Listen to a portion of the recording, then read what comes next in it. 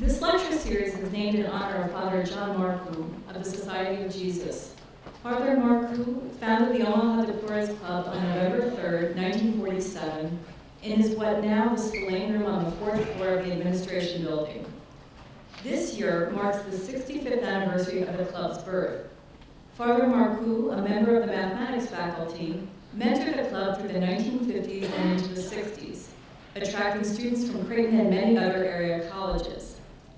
Named after St. Martin-de-Porres, the patron saint of social justice, whose feast we'll celebrate on November 3rd, the club's objectives was the realization of racial justice here in Omaha.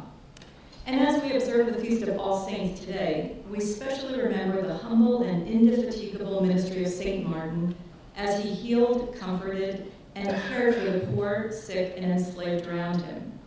Within the communion of saints, he remains an exemplar of charity and justice. Honoring St. Martin-de-Porres is what made the Omaha-DePorres Club so remarkable.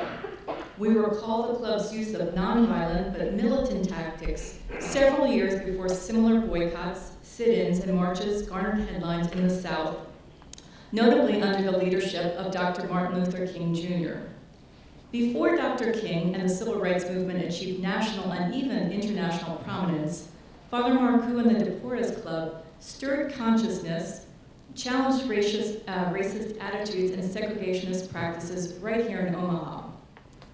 And reasons for concern. The first is the silence of our faith leaders on the racial appeals in our public discourse. In my mind, not a single bishop has spoken out publicly about the coded racial appeals that are happening in this election. And indeed, we have some situations where bishops have contributed to the poison discourse that are present in our nation. There has been no naming of racism as an intrinsic evil in voter discernment.